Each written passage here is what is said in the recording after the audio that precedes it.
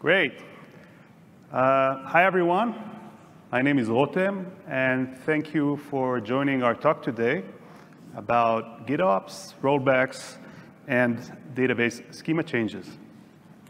So before we begin, a few words about myself. So over the past 4 years, I've been the CTO and co-founder of a company called Ariga. As part of my job, I have the pleasure of being the co-maintainer of 2 fairly large open source projects. The first of them is called Ent. Ent is an entity framework for Go. It was started by my co-founder when he was working at Facebook. Today, it's part of the Linux Foundation. And the second one is called Atlas. Atlas is a database schema management tool, and we will be diving a bit into it in the last portion of this talk. So today we are talking about rollbacks. And rollbacks in the context of the people sitting in this room of software delivery is all about undoing some change or returning the system to a previous stable state. And rollbacks are a very important capability for teams that are doing software delivery. Specifically, when we are looking at a metric that is called MTTR. I'm sure many of you know about this, but to recap, MTTR means the mean time to recover. So we deploy changes. Our developers evolve our application. We deploy it to production. We make configuration changes. We do all sorts of stuff. And at some point, sometimes we have an outage. We deploy a bad change. It might be a configuration change. It might be a code problem. It might be something else. But in any case, our system is now suffering from some problem. Our business objectives are harmed by this, and we want to fix it. So in general, we have 2 paths to recovering from an outage. One is to triage the issue, try to look at the metrics, logs, traces, whatever we can to understand what is causing the issue, issue a fix, deploy a new version, and rejoice, our problem is resolved. Alternatively, sometimes we don't have time. Sometimes we don't understand the problem well enough, and we just want to return to the previous known stable version. This is called a rollback. And whatever path your team chooses, if we look on aggregate at the average time that it takes our team to recover from a production outage, we call this the MTTR. And it's a very important metric if you want to provide good service to your reliable service to your customers. Now, implementing an undo button in a client-side application like a word processor or a photo editor is not an easy task, but it's pretty straightforward. You need to keep track of the different changes the user makes, and when they hit Command Z, you go back to a previous state. But how is it even possible to roll back a distributed application like the cloud-native applications that the people in this room are managing today, which are comprised of hundreds of moving parts? So there is no one component that we can say, let's return that to the last known stable state. Well, to answer that, I want to offer a look at an idea that is described in the book Accelerate by the authors Nicole Forsgren, Jez Humble, and Gene Kim. And they say something like this. It should be possible to provision our environments and build, test, and deploy our software in a fully automated fashion, purely from information stored in source control. And they call this idea comprehensive configuration management.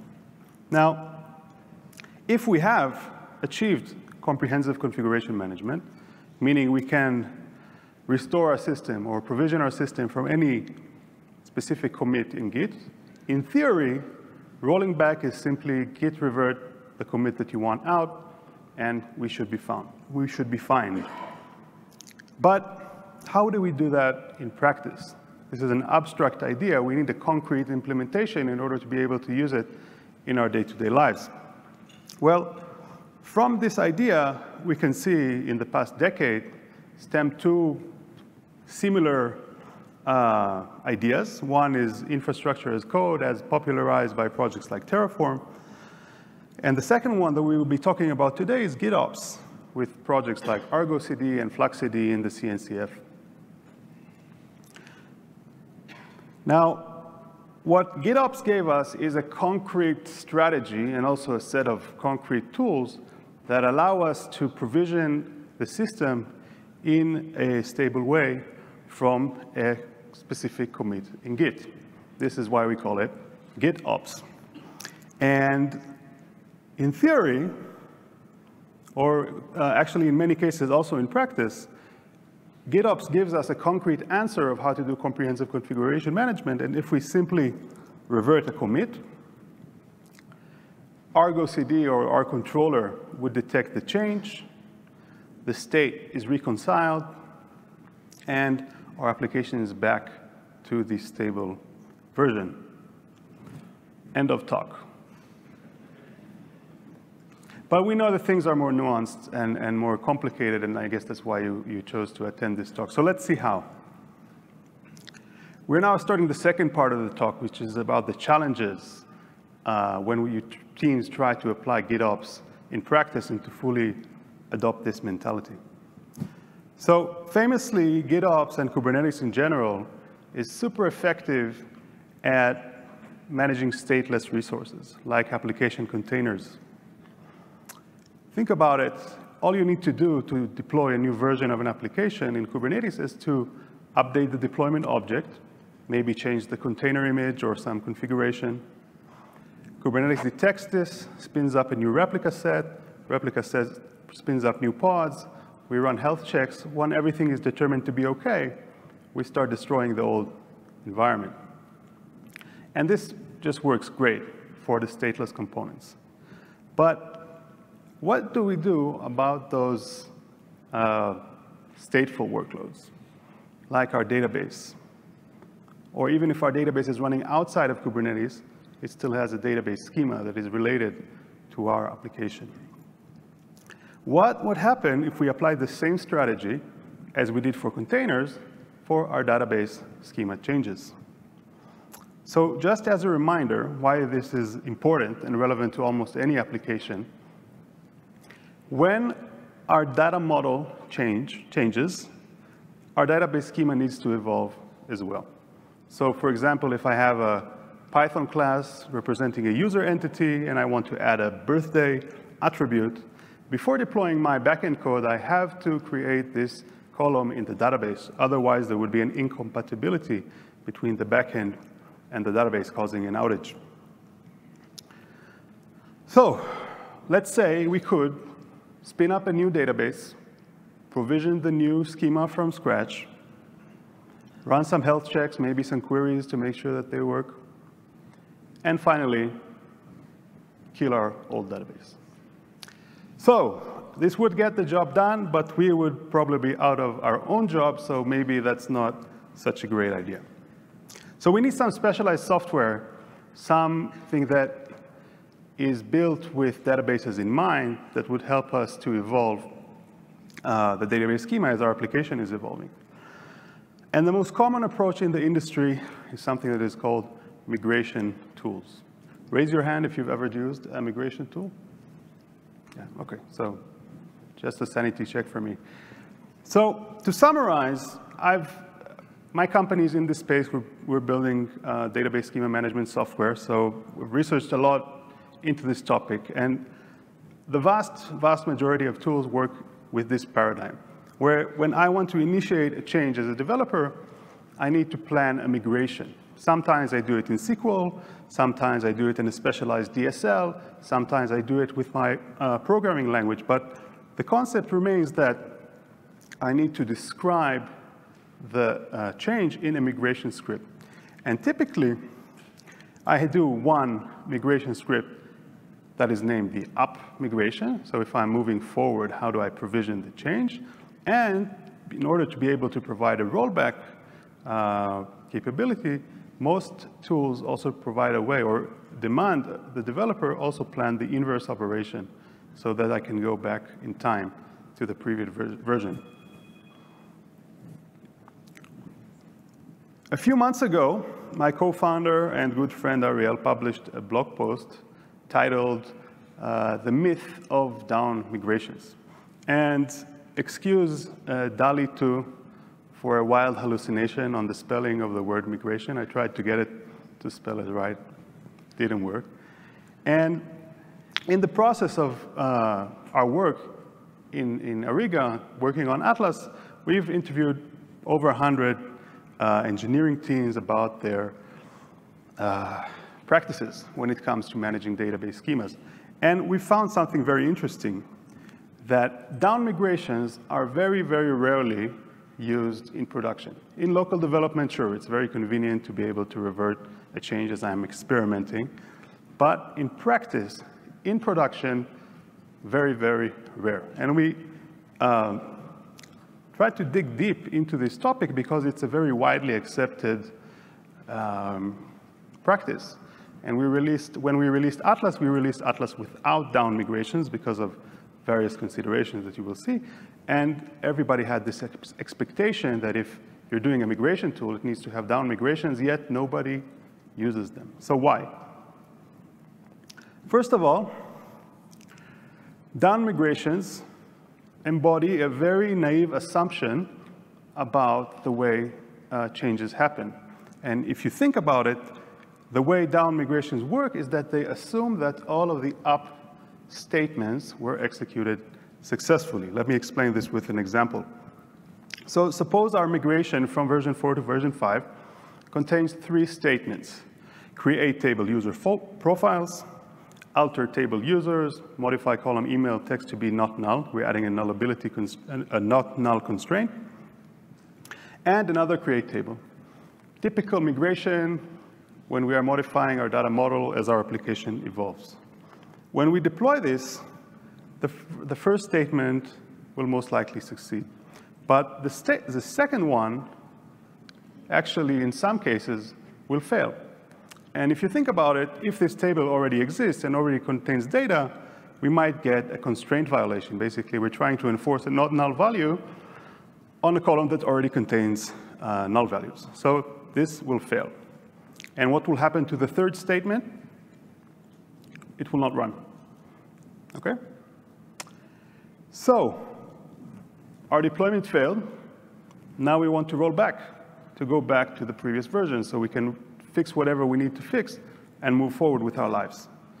So our down migration, the first statement would be drop table user roles, which of course would fail because the third statement in our previous migration was not executed. So now we are stuck in this limbo state. We're not at version 4. We're not at version 5. We tried to go back from 5 to 4, but we're somewhere in this limbo in the middle. Secondly, is that down migrations are provide an ample opportunity for data loss, and I'll try to explain. If you think about it, quite obvious that the inverse of an additive operation is destructive. And let's see this on a timeline. So suppose we're deploying some change and we created a table. Let's say the migration succeeded, the application version rollout succeeded. Everything technically on paper is OK, but we discovered some issue after a few hours. Now, in the interim, the application is up and data is being written into our new table. At some point, for some business reason or some bug we later discover, we decide to roll back the change. Now, if you think about our down migration, what is the down migration from create table? Is drop table, which of course means that all of the data that was written in these few hours will be lost. So if we naively execute our down migrations without considering the state of the target table, we might end up deleting precious data to our business and users. The third thing, which is we are getting closer to our actual topic today, is that down migrations are in various ways incompatible with modern CI/CD practices. So as we said before, in theory, if we accept the idea of comprehensive configuration management or of GitOps, rolling back to a previous version is simply doing git revert and deploying that commit. However, this does not work for schema migrations. Let me take a sip of water. And why is that? Let's show why using a concrete example with Argo CD. So the Argo CD documentations suggest that we run schema migration using a job that is annotated with a pre-sync hook. What this means is that we create a job. A job is a way to run a one-off pod until it runs to completion. We annotate it with Argo CD annotations with a pre-sync, and we specify a container to execute. This is usually a container that contains our migration tool plus the relevant migrations from the specific Git commit that we are deploying. Now, what is supposed to happen, or this will happen correctly for the up migration. The user creates a Git commit with a new target version. Argo CD detects the change. The pre-sync job is recognized by Argo CD because of these annotations. The pre-sync job runs before our application is deployed. The migration tool upgrades the database, and we have arrived at our destination, which is where we want to be. But what happens when we roll back? So let's take a closer look at this container image and consider what will happen. So let's say we were at version 4, a commit representing version 4, and we have upgraded to version 5. Now we have rolled back. We're trying to run the migration container for the previous version. Now, in most migration tools that I know of, the command line, the command that we use for up and down migrations is different. So it can be migrate and roll back, or migrate up and migrate down, but it's not the same command. Meaning that if we just naively run a job to run the migrations for version 4, it will not run the rollback command. So we need some mechanism to bake into this migration image that will be able to understand the context. Are we in a rollback situation, in which case we need to run the rollback container or the rollback command, or are we migrating up, in which case we need to run the up migrations. Even if we manage to do that and we insert some script there that inspects the current revision and understands what it needs to do, we still have a bigger problem, which is that the down migrations needed to go back from version 5 to version 4 did not exist in the commit that corresponds to version 4. So this container image doesn't contain the instructions needed to go back in time, which of course is very unfortunate. What will happen in practice? Most migration tools will silently ignore the situation. So they will see that the database is already at a more advanced version and will simply not do anything. This poses two issues. One is that the database is no longer in sync with the information stored in source control, violating the most basic tenet of the GitOps philosophy. The second, which is maybe more severe than a theoretical problem, is that if we want to reconcile the database with the desired state, we actually need to manually intervene. So this typically looks like somebody obtaining direct network access to the database and executing some command or some script to fix the issue, which is, of course, something we want to avoid, especially when this database contains our users' data. So, pretty nasty problem at hand, but luckily, it's not unique to database migration. A similar issue occurs in Kubernetes whenever we try to manage a stateful resource under this declarative resource management paradigm. And some very smart people in our community have managed to distill a design pattern that can actually handle this incompatibility between the two worlds. And this is called the operator pattern. So an operator is typically comprised of two important pieces. One, it introduces a new CRDs, new custom resources, custom resource definitions, basically extending the Kubernetes API such that we are able to describe new kinds of objects or new kinds of resources that we want to manage from within Kubernetes.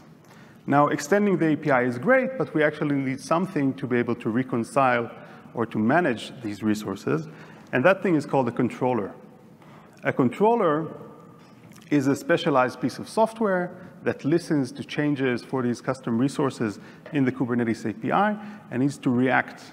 It needs to have to codify the operational knowledge needed, for example, to run schema migrations. So today I want to present to you a piece of software that I had a pleasure of working on its initial version, and today it's my team that's maintaining, and it's called the Atlas operator.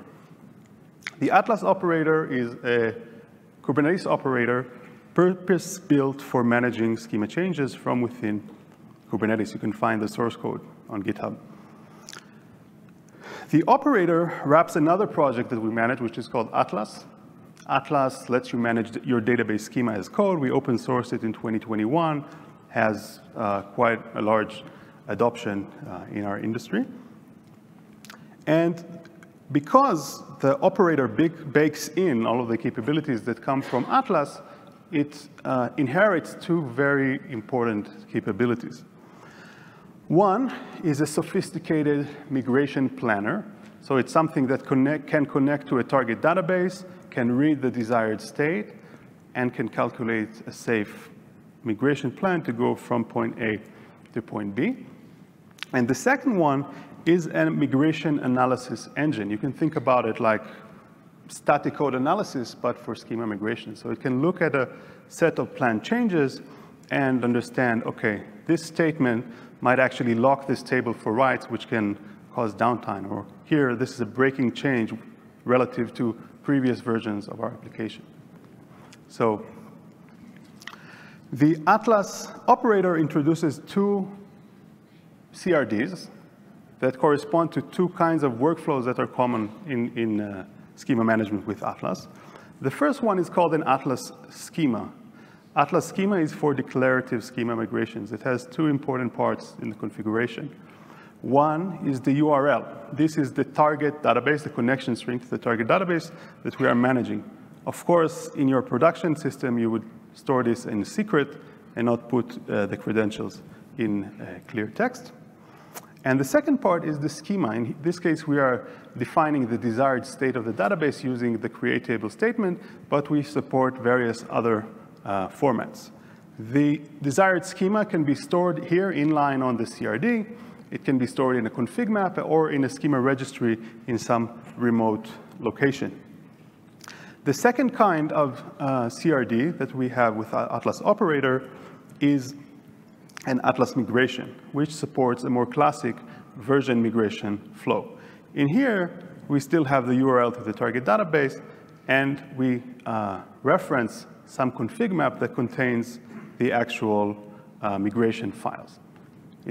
Here also, we can inline it in the custom resource or reference something that it's stored remotely if we don't want the bloated object in our Kubernetes API. Some key features of the operator that make it stand out in the ecosystem. So we have something called lint policies, which allow us to evaluate a specific set of changes if it imposes some risk. Diff policies allow us to define policies that govern the way in which Atlas will plan changes for us. So for example, if you are using Postgres and you have a large table and you don't want indexes to be created, or you want always indexes to be created concurrently so Postgres doesn't lock your table, you can tell Atlas these policies and it will plan the changes according to what you want. Down migrations are not defined ahead of time. Atlas knows how to look at the migration it's reverting and calculate inline the specific statements. Pre-migration checks allow us to check stuff like, this table that we're dropping, is it really empty? Can we proceed or not? And It integrates with Argo CD sync waves so that you can annotate your schema resources and tell Argo it needs to do the migrations before it upgrades the application, so you don't have a period of incompatibility.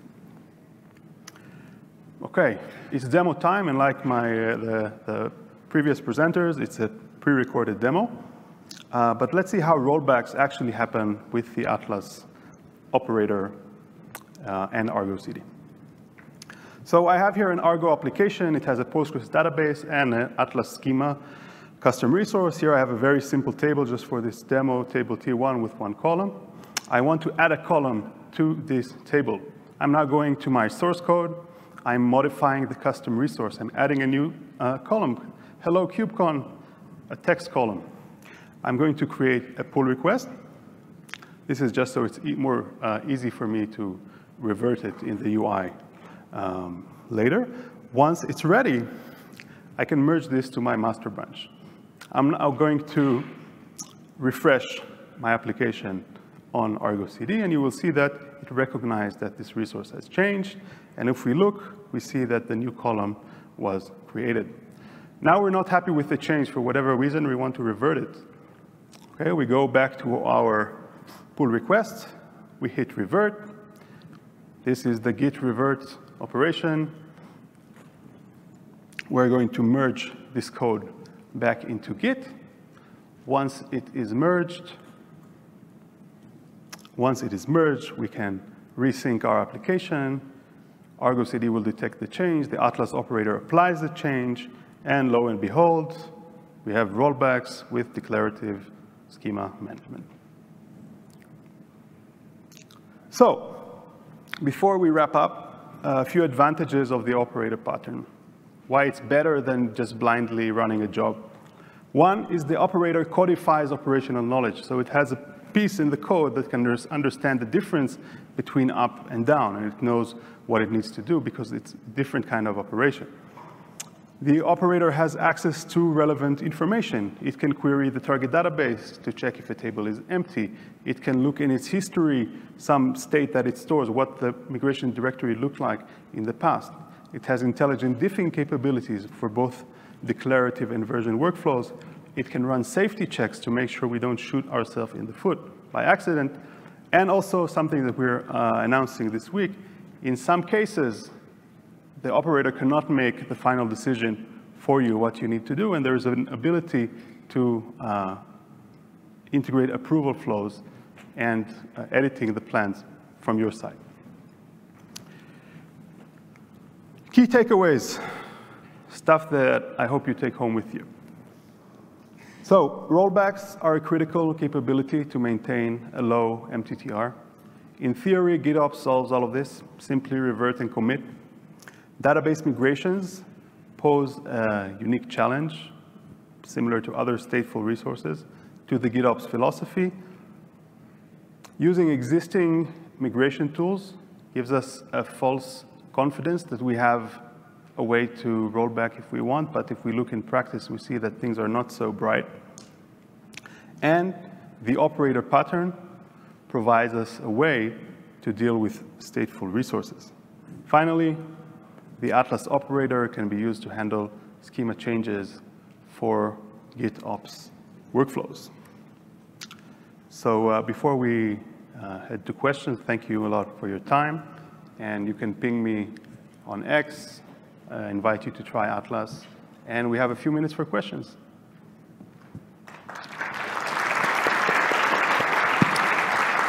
Thank you. Yes? You mentioned early on one of the issues was the potential data loss in the down migration. This isn't directly addressing that particular problem, is it? Well, with Atlas, you can configure the way that you want it to deal with a destructive operation. So there are two strategies, basically, that you can use with Atlas. One is something that we call pre-migration checks. So you can make it such that before Atlas drops, it asserts that the table is empty, in which case it's not really a destructive operation. And the other thing you can do is you can define a diff policy that in certain situations to omit this drop operation. So you can keep the column around knowing that when you return back up, it's still going to be there. Okay? Yes. Yeah. So I know with Argo CD, you have your canary rollouts. Is there any way to tie into your canaries to say like, hey, this is a destructive operation, like don't, like either full promote or don't promote this thing? Like don't do it only part way because like, sometimes when you have to do those destructive operations, you're not going to be able to be in that two-world state where you're, either you have to migrate and deploy your code at the same time, or you need to roll it all back at the same time. So is there any concept of that? So in general, databases and canary releases are not exactly compatible because typically there is one database. So you can do a test on a separate environment. For Atlas, for example, our system, Atlas Cloud, is a multi-tenant system. We have a database per tenant, so we can roll out stuff to specific tenants and route traffic by subdomain and do this kind of. But if you have one big database, I don't see how that kind of quantum physics thing, two realities existing in parallel is going to happen. Thank you. Yes? Yeah, so I noticed on your website you have like a list of all the different databases that you can connect to. Do you have plans or like a roadmap process for bringing in other database management systems, for example, like Trino or Presto? Great question. We have typically people ask for integrations in the GitHub issue tracker. And we use that kind of as a proxy to evaluate community demand. As yesterday, I was in the Startup Fest discussing business models and open source startups. So naturally, we are directed by our enterprise deals and customers that kind of tends to set priority. But for example, we added this year integration for ClickHouse, and that was really based on demand and engagement on that issue, and a lot of people asking for it in Discord. So we had a good, clear signal that there was demand. Thank you. Yes.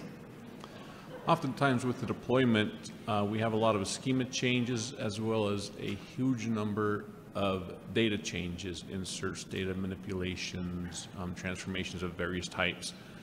In addition to that, we may not know that we would want to do a rollback until some period of time within maybe hours after we bring it back up online and we get reports from users that something is significantly wrong. At which time we've had additional data entries put into the database that are important to keep. With this additional complexity, is there any hope in doing a rollback versus just restoring from a snapshot? So it's a really, really great question, and I will say that when we plan rollbacks, we are looking mostly at the schema changes, and we don't have a mechanism yet to write the reverse data script. Also, not all operations are reversible. For example, if you truncate the table, there's no way to restore the data. The way that it helps me to think about this is like when you upgrade a piece of software from a vendor. So there's a difference between major, minor, and patches. So you expect a patch to be easily rollbackable. But some upgrades are inherently more risky. So as an operation team, I think we should have some way to flag these changes that we need to be more attentive to, and perhaps to think about. My team upgraded some key component in our authorization infrastructure this week, and we took the time to plan. And most of the time, things are just really streamlined. But if we can isolate and tag specific changes that are going to be really unrollbackable, then we should be more careful and more perhaps create some snapshot to restore from, or something that is more specific. Good points. Thank you. Thank you. Yes. As one of the steps in a prior slide, you mentioned that humans can be kept in the loop. Yep. I guess I'm wondering the intersection between just approving the PR because it's valid SQL, and if you could elaborate on that human intervention. Yeah. Later. So I'd love to talk about it after, but I will say a few words because we have 30 seconds. So the way I think about it is similar to autonomous vehicles. In fair weather conditions, lots of autonomous cars today can drive, if there's not super complex traffic or not really bad weather conditions, they can, get to the destination. But it's very important that when these cars have low confidence score that they're able to achieve the test, they stop and defer to a human. So in a similar way, we have, you can define something called review policies, in which you can tell the operator in this set of circumstances, or when you find some diagnostic that you think I need to review, the operator stops. The status of the CRD is pending review, and there's a mechanism to either edit the plan or approve it. But the operator will say, I'm not sure I can make progress, so for this 1 of 100 use case, we need an operator to take a look at it. Okay. Great. Thank you, everyone, for staying. I'll be here. If you want Atlas swag, I have some.